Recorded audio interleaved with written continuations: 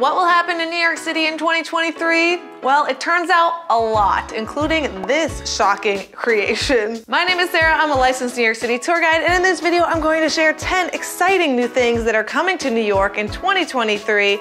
Stay tuned towards the end of this video because as this list goes on, it just gets crazier and crazier, and I have to admit, some of the last things on there, I was shocked. Let's head to our first destination. It's rainy outside today, and disgusting. So that's why we got the rain jacket look. It's not cute, but it's efficient. Come on. It's a new subway system. I'm just kidding. It's not really a new subway system. That'd be crazy. It's actually a new Grand Central. I know, I was shocked when I heard it too. They're actually expanding Grand Central. It was an $11 billion investment that took over 15 years to do. They've been digging under the ground about 150 feet, and it's gonna be incredible. It just opened. All new marble mosaics, quotes from notable artists like Jay-Z, Alicia Keys, things like that. However, if the MTA would like to update the subway, that would be a nice thing. I think all New Yorkers can agree. By the way, I am on my way to meet a very special friend who you may recognize. And as we go through this video today, please comment what you're most excited about in New York City in 2023 in the comments, and maybe I'll make a video about it. Oh my gosh, look who it is. Hey John, how are you? Good, how are you? This is my special guest, everyone. So John and I were just having a lovely coffee, but you know, for the sake of this video, let's talk about what's happening new in New York. Restaurants, they're always opening and closing. John, what do you think is like up and coming in 2023? A couple things that I personally went to. One is called the Ivory Peacock. So it's this new cocktail spot and it's gin inspired. Most of their menu, gin cocktails, really cool new location just south of the Empire State Building, and the food equally good to the cocktails, which I think is actually pretty tough to find. They have these little small plates, really tasty. Wow. And the other one, cheaper side, new pizza spot, Park Slope, Brooklyn, right near me, called DOP.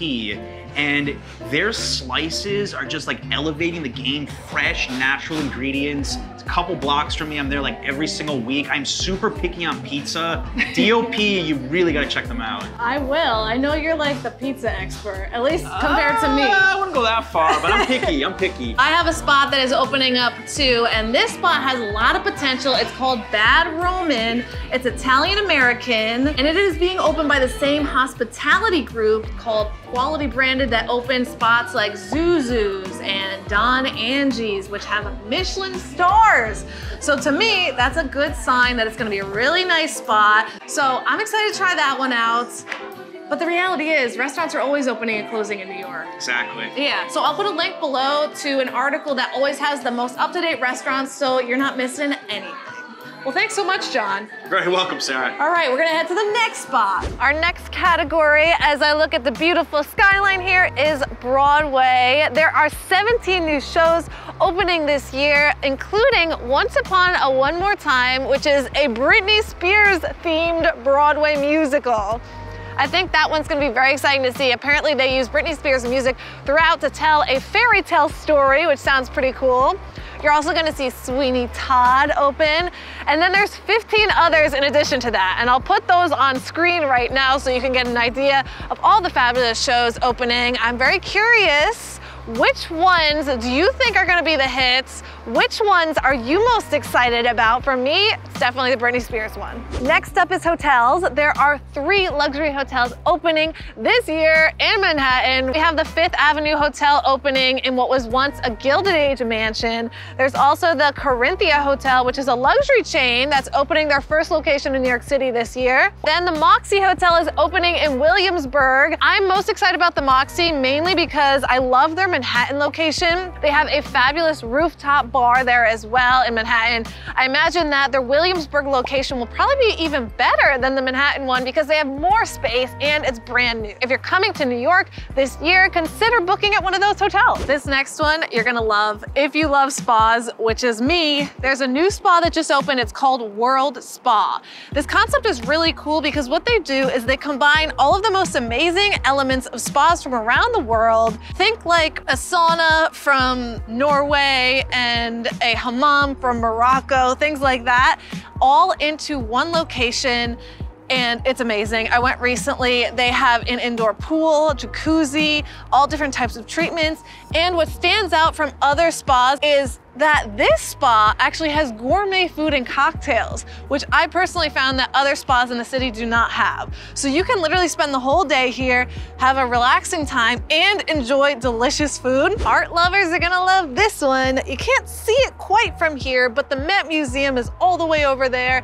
And for the first time ever, they're going to have Van Gogh's two paintings, Wheat Field with Cypress and Starry Night, on display together at the Met Museum for the first time ever. This will be in summer of 2023. The next couple things are wild cards, which means they could be done this year or next year. But either way, these ones are the most shocking to me and the ones I'm most excited about. If you love open walkways like this, then you're gonna love what's coming on 5th Avenue this year. 5th Avenue Open Street is a new policy where they're literally going to turn 5th Avenue into a pedestrian-friendly road, essentially. So from 42nd Street, where Bryant Park is, all the way to 59th Street, they're going to transform that into an area for pedestrians with bike lanes. There'll be tables, it'll be really nice. So they're gonna start working on that in 2023. I'm thinking it might be live in 2024, we'll see. But I will tell you that during this holiday season, they actually did it for select weekends, and it was a huge hit. My only concern is, how bad is traffic gonna be? You know what I mean? So I don't know how that's gonna go, but it could be a really good idea. And we're back with John filming his video behind the scenes. I'm behinding. All right, I'm gonna leave John to it, but check out his video. He's doing one on a similar topic, but with different attractions. So if you watch both of ours, it's beneficial for you because you learn even more. The Chrysler building is getting an observation deck. This will be the 6th observation deck in the city. This will be located on the 61st floor, which is the same floor that those beautiful silver Chrysler Eagles are hanging out of. There's actually 4 of them around the edges of the building. If this happens, and let's cross our fingers it does, because it has been approved by the city, there will also be new restaurants, retail, and a food hall added to the Chrysler building, which will be the first of its kind. So exciting. There's gonna be a new waterfront park just like this one on the Williamsburg waterfront. It's gonna be called the River Ring. This will completely transform the ugly industrial site on Brooklyn's waterfront at River Street between North 1st and North 3rd Street. It will have 3 areas of public open space and 3 areas of protected in-water access, and they're also gonna add new homes, a YMCA, and green technology. Okay, we are on our way to our final, and in my opinion, the most shocking thing that will be coming to New York City very soon. It's called the Plus Pool, and it will be located right there on the East River. And this pool is actually going to be floating in the East River. It's going to be filtering out all the grossness. In fact, the river has not been swam in since 1936. So it's literally almost been 100 years that they haven't even swam in here. It's that nasty.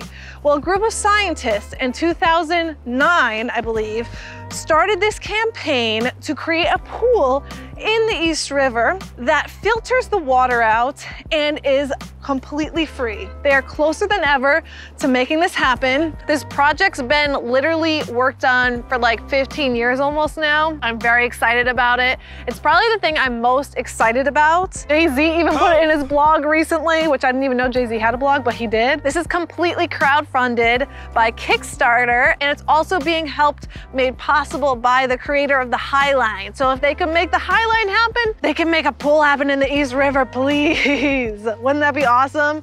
Would you swim in it? Let me know. I feel like if it's filtered, I would do it, but I'm very hesitant. But I watched a lot of videos about this, and the science behind it actually really does work, so it is clean water. We drew this diagram that was like, we're gonna filter out the rats, and we're gonna filter out the condoms, and we're gonna filter out feces, and then this bacteria, and da-da-da-da. Simple, right? And that's one of the problems with city water.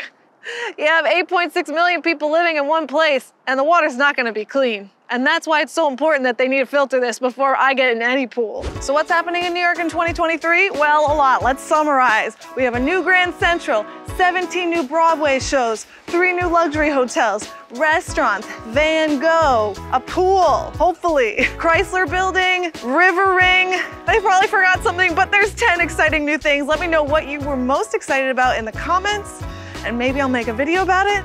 Thanks for watching. I will see you next time. Bye.